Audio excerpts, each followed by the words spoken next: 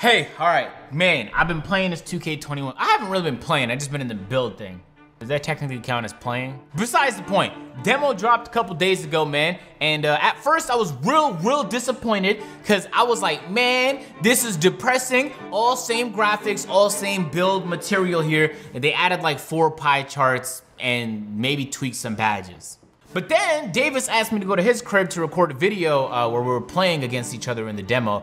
And it was a lot of fun, genuinely had a good time. Maybe it's because I was winning, and I love winning. There's no better feeling than winning. I do it all the time on the A&P channel, link in the description. Good time to remind y'all to subscribe to this channel as well, uploading daily 2K20 content. Sorry, dude, I didn't do it on purpose, swear to God. 2K21 content, subscribe. So then when I got home, I was like, yo, let me try and make some builds, see what I could come up with. And I came up with a few things, fellas, so this is what I'm thinking, which build I think I'm gonna go. All right, first things first, fellas, let's launch up the MyPlayer builder. If we go shooting guard, I always rock left-handed, and you know, for the sake of Kobe this year, we gotta rock number 24. There's a few builds I'm going to create. The first one I know I'm gonna have off rip is the most simple one. And it's one that I feel like a lot of people aren't gonna be doing. Fully, I was in the middle of saying something important. Nah, I guess not. Maybe it is. People is gonna look over this build because it's not flashy. It doesn't get ankle breakers, and it doesn't get contact dunks. And you know, that's what people do for views on YouTube and stuff, because it's fun to watch. And that's the pure sharp build right here, fellas. Click on the circle, the big all green pie chart.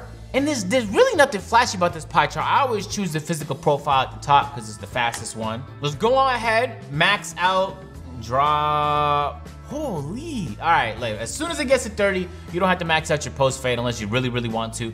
I'm gonna max out everything at playmaking, again, because for whatever reason, this pure sharp build gets a decent amount of playmaking badges. And then as soon as you get to 14, you can cut that off. I always like maxing my driving dunk, always like maxing my driving layup. And for some reason, people don't do it, but I max my close shot. Y'all need to start maxing your close shot. For whatever reason, this pure sharp build gets a decent perimeter defense and lateral quickness. That doesn't make any sense to me, but I'll take it. And a really decent steal rating, a 79. And now you have 39 to play with, and this 39 is kinda, you can put it wherever you'd like to. No point of putting it on standing dunk because you're not gonna be able to do that anyway. I'm never gonna post hook with this sharp, hopefully, so I'm not gonna need that. So I'm looking at defense, really. I don't like to max out my interior defense because if you reduce the weight of your player, which you're likely to do on a sharpshooter build, it'll murk the interior defense stat regardless. So I might put a few on interior defense, but I never max it out. I put some on block right there, and then I just give the rest there to defensive rebound. This build don't get a lot. Hey Google, what's 30 plus 14 plus 3? The answer is 47. So this build gets a total of 47 badges, which is not flashy at all. I usually go with either the built or defined body type. I'm gonna go with built here.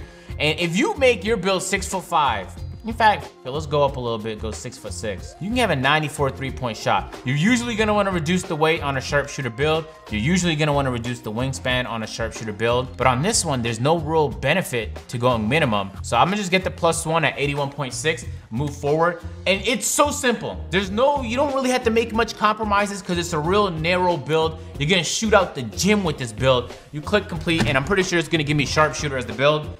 It does, okay, all right, so you can be like Klay Thompson. Now, I'm gonna have that build regardless, but y'all don't need to sit here and watch this video tell you guys that because I'm aging. I'm gonna have a sharpshooter build without a shadow of a doubt. So I was like, what other builds am I gonna create? And I swear to God, I've been sitting here for 6-7 hours straight trying to figure out which has the best combination of both attributes and badges. But with the mistake I made last year was I kind of just based it purely off paper. This build had the most badges and the attributes were the most all around. Let's go with this one. That's a mistake, man. In practice, when you actually hop in the game, it's not always gonna play out the way it does on paper. I learned that the hard way. So let's go to the MyPlayer. Oh, by the way, if you close app before, like at that screen I just closed app on, it won't count it. So that's what I've been doing so recently, just in case you didn't know that. Now you know that. Now you know that. Oh, also, so after I dropped my video yesterday, out of nowhere, Mike Wang hit me up, said, I watched your video. Oh, man, Mike, what's going on right now? Okay, he hit me up like once a year. But in the video, I was explaining that we didn't hear a lot of details about like what the caps are when you get contact dunks, when you get momentum. Like we don't know any of the stuff that we knew last year at this time.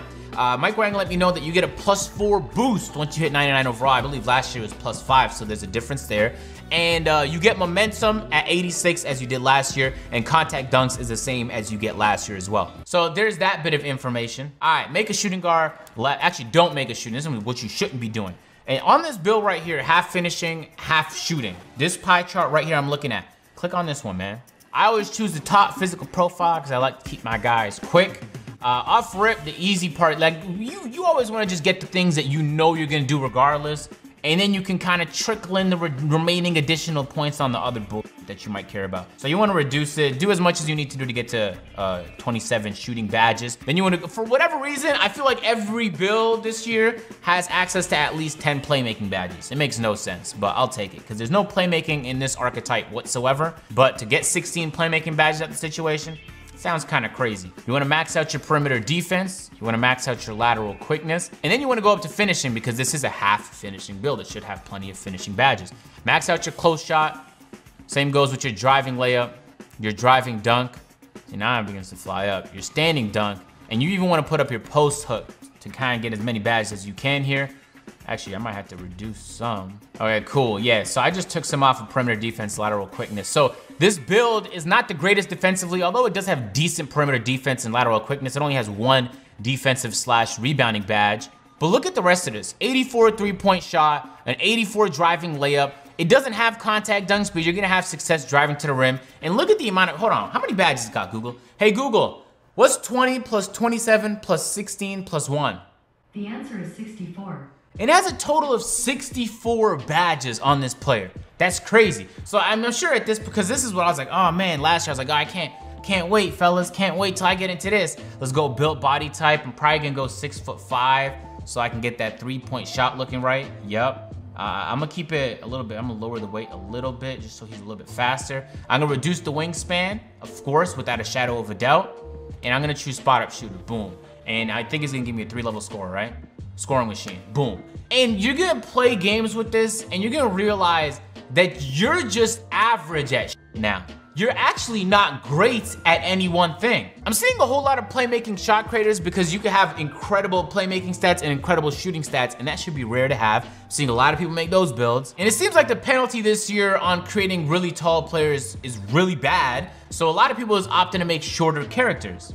On paper, that might look great. In practice, that might not be a good scene for you once you're getting swatted every time you head into the paint. So I know I'm gonna make the Sharpshooter build. I'm not doing a scoring machine or 3-level score this year. I refuse. Those are not good builds, man. Those are not top tier builds, they're not. But the big problem I had last year was even when I was making great defensive plays, when I was contesting the ball properly, or I was in a good position to steal, I was in a passing lane, whatever the case, I just wasn't being warded on defense. This year, I don't want that to be the case. I'm not so worried about shooting, although I would like to have a player that's elite at shooting because I think I could shoot consistently on any player that has over a 73-point shot. So, as I go left-handed, we're gonna drop that number to 24. You're gonna go down to this pie chart here, which is half defense, half 3-point shooting. I'm choosing the top physical profile, and now we get to the attributes. As always, you're gonna max out everything in shooting, because at least to me, this is by far the most important category. All right, so this is what this build looks like maxed out. I actually opted to not use close shot here just because it takes a lot of attributes to max out defensive archetypes. And so I want to try and get as many badges as possible here. I'm cool with 19. So I get a good balance. For whatever reason, this build also has 13 playmaking badges. So wait, this is what I want to say. So I was really close to making a sharpshooting facilitator, which is really just a tall version of the playmaking shot creator that everyone's using. But you only get like 20 playmaking badges with that. With all of these builds that have no playmaking in them, you're still getting 13 to 15 playmaking badges regardless without having to waste one of your splits on the pie as playmaking. So I don't think unless you're a playmaker that you should even include any kind of playmaking in your build unless you're trying to make videos or whatever and you want like a playmaking stretch big or something fun. Unless you want something fun. That's not really practical, man. You're not gonna end up using that in any real game. Take that back. I mean, I guess it depends on what your focus is this year. But for me, the sharpshooting facilitator, it kind of just felt like a waste. This build though, this build looks valid. Perimeter defense, lateral quickness, 19 defensive badges, 20 shooting badges, a decent 3-point shot. And ideally, this is gonna be a build that's gonna D up playmakers, right? So he doesn't have to be mammoth tall, he just has to be 6'5", 6'6". I'll go with the defined body type. No point of going underneath 6'5" if you don't get not a single boost for literally anything. So I'm gonna keep mine at 6'5". I might reduce the weight a little bit. No, I'm not. I lied. I'll keep it at 210. And the thing is with the sharpshooter, you wanna reduce the wingspan for the most part, but with the lockdown, you wanna increase the wingspan. But when you got both, you kinda just split down the middle, so you wanna find one that kinda fits for what you need it for. I think I'm gonna just keep it closer to the middle, one to the right at 82.4. And so usually, I mean, now it's between sharp or lock takeover. I'm most of the time gonna be in the corner with this build on offense anyway, so I'm gonna have sharpshooting badges like corner specialist and catch and shoot light up. So I'm gonna opt for lockdown badge right here. And plus, you know, people have a little fear in their heart when you light up the lockdown badge. They get a little scared, man. Now, I think they're gonna be a two-way mid-range shooter. Like Ray Allen, maybe early in his career. I don't know. Damn, all right, this is where it gets juicy. Let's just throw this anywhere. Really doesn't matter, I only have one of them. Shooting badges, man. Obviously, without a shadow of a doubt, you're gonna wanna max out Hall of Fame Rage Extender. For this build, Hall of Fame Catch and Shoot, Hall of Fame Corner Specialist. You're gonna be in the corner a lot. Now, I even reckon to say Hall of Fame Deadeye. I'm not making this build for the demo. I'm kinda making it assuming that I'm gonna be playing with it in the game, right? So that being said, I'm gonna want a Hall of Fame Hot Zone Hunter. How about we do this, huh? Yeah, this is a cool little split here. Yeah, because I don't have any hot zones right now in the demo, obviously, but in the game, you will have some. But so many of these badges have been tweaked. We don't really know with this badge department. We're gonna have to do a whole gang of tests and see which ones are effective this year and which ones aren't. Because although everything does look the same, you might believe that everything is the same. I feel like they put a pretty decent emphasis on just rearranging the balance between all the badges in the game. All right, playmaking badges. This should be fun. I love Quick First Step. It's a shame that this badge is in the game, but I'm gonna take Bailout because it's a great badge, and for some reason, it does not belong in a basketball game. I don't care what you say. You should not be passing out of shots, half court, accurately. There should not be a badge that incentivizes that. And then I guess the rest of them doesn't really matter too much. Let's have fun with it. Throw on some ankle breakers, some space creator, and some tight handles. Man, okay, wow, holy. A man is definitely gonna Hall of Fame clamps, without a doubt. Hall of Fame pick dodger, yes. Hall of Fame pickpocket, They said they was gonna nerf Intimidator this year, so I might not go. I might do a little bit of Intimidator. They said they was gonna nerf it because it was ridiculously OP last year. All right, this is what I'm gonna go with here. I'm not a big man, so I'm kind of going for more guard-related things like interceptor. I'm gonna be in passing lanes. You know what I'm saying? Pick dodger, pickpocket, clamps, and I threw in brick wall just for no reason. I'm probably not gonna ever need that. And you know, choose a jump shot really doesn't matter. Most people is probably gonna go with Stephen Curry. You know what I'm saying? And yeah, this is gonna be one of my builds next year, man. And keep in mind, I don't know when next gen comes out. There was all kind of leaks and etc., but we don't know. I'm assuming November, December, assuming. So I'm not gonna have time to grind like 40, 50 different builds, right? I'm gonna leave that to Joe Knows. Me, oh no, I'm probably gonna have 2 builds. I'm gonna have my little defensive build when we need it, and I'm gonna have my elite sharpshooting build. So that way, no matter what's going on, I could be on the wing and a helpful member of literally any different team. Cause at least personally for me, I don't really play 2s. But if I did play 2s, I'd wanna have a build that's effective. This one right here. On 3s, both my sharp and this build would be effective. And on Pro-Am, oh yeah, my lock would most definitely be effective. That's the build I'm going with, man. I spent so much time in this lab and I've came to the conclusion that there's actually not as many options as you might think, right?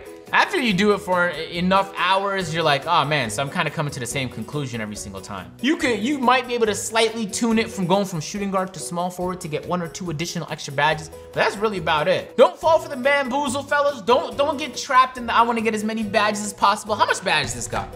Hey Google, what's 19 plus 21 plus 13? The answer is 53. This build right here has 53 badges, and I can guarantee you, when I hop in the game, it would destroy any 3-level scorer, just in terms of productivity on the court. And that build had 64. The scoring machine has 64 badges. Anyway, playing the AI is a brutal use of my time, and I refuse to do it. I will play some Play Now maybe with some people on the demo, but that's about it. You cannot pay me to play AI. And I hope there's real methods this year to grind the badges online, and my career isn't the fastest way again. Because for people like me that prefer playing with other people, not against artificial intelligence, you know, I would like that alternative. Without trying to feel like I'm being penalized for playing online, like I just grind at a slower pace. Anyway, yeah, so I'm just gonna continue experimenting, but I'm most definitely gonna have some kind of defensive build. There's no scene this year where I'm playing great defense and the ball is going through my hands and all of that. Refuse. But hey man, it's up to you. You're most likely gonna end up making the same play, making shot credit everybody else is making. So let me know how that goes for you. Drop a like if you guys are new to the channel, you haven't already. Dropping daily 2K21 content. Be sure to subscribe, and I'm gonna catch you guys in the next one.